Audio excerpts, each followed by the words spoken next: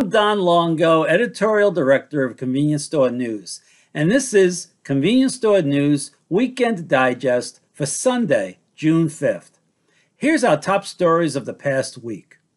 Shell completed the acquisition of company-owned sites from Houston-based Landmark, which operates stores in Texas under the TimeWise brand.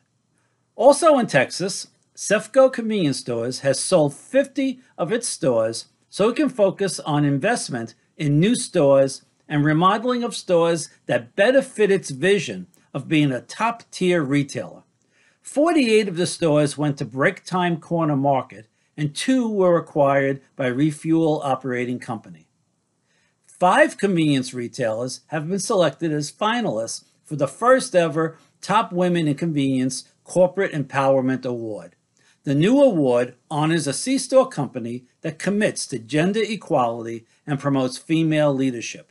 The finalists are Alimentation Couche-Tard, Casey's General Stores, Racetrack Petroleum, Rudders, and Yesway.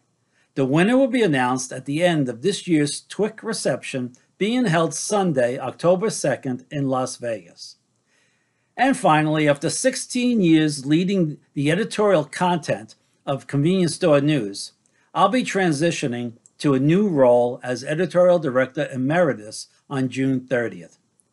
Editor-in-Chief Linda Lisanti will assume additional responsibilities, and Senior News Editor Melissa Kress will become Executive Editor. It's been an honor to represent Convenience Store News and the convenience store industry.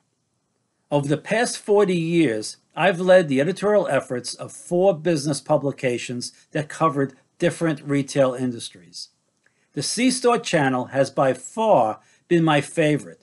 No other retail channel can match the entrepreneurial spirit, the resiliency, the congeniality, and the graciousness of the retailers and suppliers who work in the convenience channel.